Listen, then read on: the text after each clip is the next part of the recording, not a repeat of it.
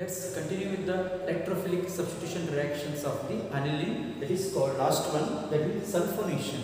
So in last previous sessions videos we have studied about the nitration, bromination. So today's last one concept is sulfonation, that is an electrophilic substitution reaction. What will happen? Let's see here. First we can see the reaction. Reaction, you know that this is aniline. This aniline is basic in nature, you know, because these are the derivatives of ammonia. When it is treated with H2SO4, concentrated H2SO4, you know that this is a very strong acid and its work is always it donates the proton, that is called H plus ions.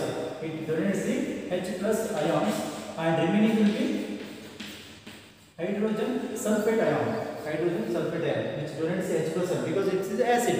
And here the lone pair of the electrons on the nitrogen atom, what happens? It is going to attack this hydrogen. Then it becomes anilinium ion. Then it becomes anilinium ion.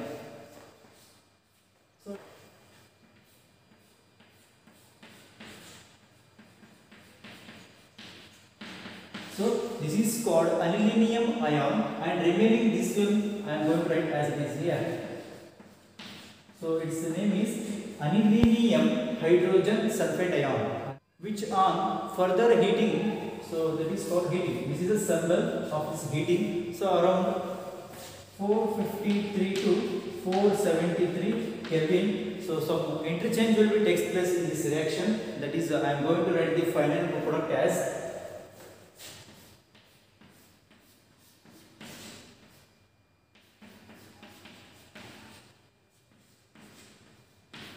So this is the final product, that is called sulfonation. Its name is para-amino benzene sulfonic acid. Para-amino benzene sulfonic acid, or simply it is named as sulfonamic acid. You can tell here. So this is the reaction. And one more that here in this reaction, you know that this part is acidic part. You know this part is acidic part and this part is purely basic part. So that's why in any one compound, if there is acid and base will be there, that is this is acid group and basic group is attached. So that type of compound we are going to call as deuter ion.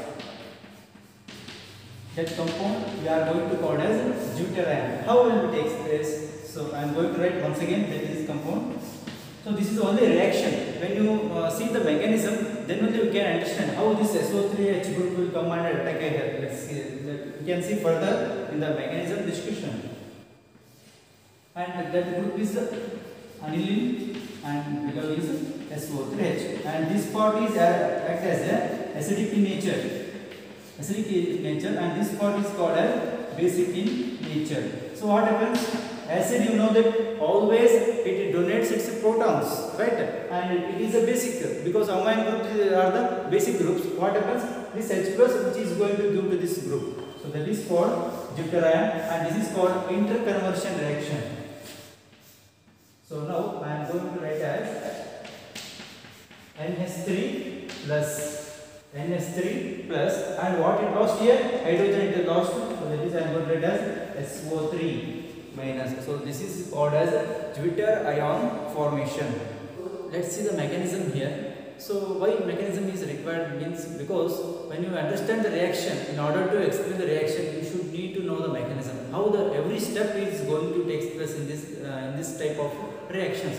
And here you know that when anilinium ion will be formed, that time what happens?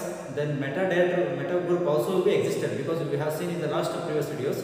What happens? In order to protect this group, we are going to take place with acetylation. Once again, it is acetylation will takes place in order to protect this group. We have seen like in bromination, nitration, like this also in sulfonation, in order to protect this group. Because when anilinium ion forms, also meta-direct group will be also formed here. So you know that. So this aniline is ortho and para directors when the acetylation will be formed. Let's see here in order to maintain this, protecting this group.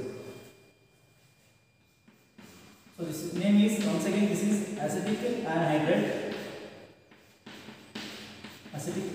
We have seen how to generate this one, because when the acetic anhydride is given, it is understood that always we are going to eliminate as acetic acid. So directly I am going to write the steps, because we have studied already these how to protect this NH2 group by using acetylation, and mechanism we have studied. Simply what happens when this group is attacks here via SN1 mechanism. So what happens? This group will be going to be eliminated here. Okay, CH3CO and H will be going to eliminated here because this nitrogen gets positive charge. When this lone pair attacks on this carbonyl compound, so then it gets positive charge. In order to maintain the stability, one hydrogen is going to be removed, that forms the acetic acid. I am going to write directly as acetanilide. That's name is NHCO CH3. This is called acetanilide. How to get this one? I have explained everything about the mechanisms in previous videos. So directly I am going to write this name is acetanilide. So next step is this acetanilide is going to react with H2SO4 in order to get the sulfonation. So when I write H2SO4, we can't understand how the electrophile is going to be generated. You know that aniline is always more reactive towards the electrophilic substitution reactions. So what happens when aniline is reactive means we are going to generate the electrophiles. How we are going to generate this electrophile, that is SO3H group, how it is going to attack here. So let's see here how to generation of the electrophiles.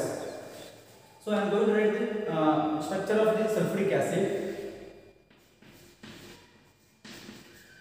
and this is called sulfuric acid. H2SO3 H2SO4. I am going to write one molecule and one more molecule also I am going to write, because in order to get the electrophile, so lone pair will be there and also lone pair will be there. So one acid it acts as acid and one acid act as a base. So how? Because you know that electronegativity difference between oxygen and hydrogen, this will be having the more electronegative. So it gets the negative charge on the oxygen atom. When this bond break down, then it eliminates as a H plus. And this lone pair is more reactive always. So what happens? This lone pair, which is going to come and attack with this group H plus. Once again, so one H2SO4 it acts as acid and one H2SO4 it acts as a base. And this electronegativity difference between oxygen and hydrogen, oxygen will be having more electronegative. It obstructs the bond pair of electron towards it, then it becomes O minus. This hydrogen is going to be eliminated. This is eliminated as a H plus and this is eliminated as a SO3 minus. I am going to eliminate as O minus because this bond gets shifted to oxygen, then it becomes O minus, and remaining thing I am going to write as this. Then what is left out here? And this lone pair on the oxygen, which is going to attack this with H plus. Now it becomes positive charge. Why it got positive charge? Because the 3 bonds. So already oxygen with the 2 bond, so that I am going to write as this 2 bonds. Already with the 2 bonds and one extra bond is, that is H plus. So by looking this simple reaction, I am going to eliminate here water molecule. That is, I am going to eliminate the water molecule. So how I am going to do here?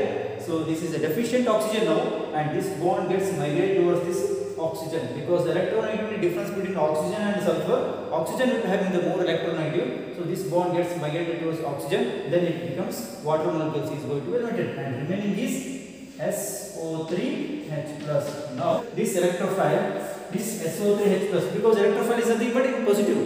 This electrophile which come and attack with ortho position or para position. Why not matter? We have studied the briefly mechanism in last sessions of the videos.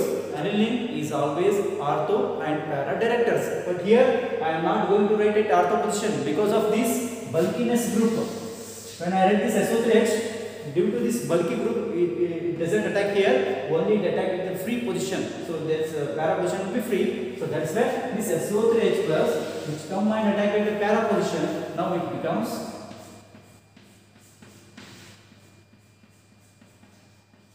NHCOCH3 and SO3H. So like this, we have generated the electrophile and it is going to attack with this para positions and ortho position. So bulky groupness will be there. So it is freely available. So in para position, it come and attack here. And when I treat with this hydrolysis, that is H plus or water, what happens?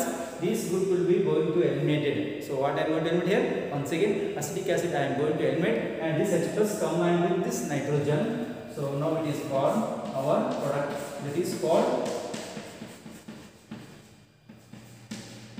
sulfonic acid, that is called para-amino. Now this amine group acts as a para position. Now this is a para position. So how to read this one? Para amino. So because this is ortho, meta, para, meta, ortho, para. So para amino benzene group sulfonic acid. Its name is para amino benzene sulfonic acid. So this is the product we have obtained here.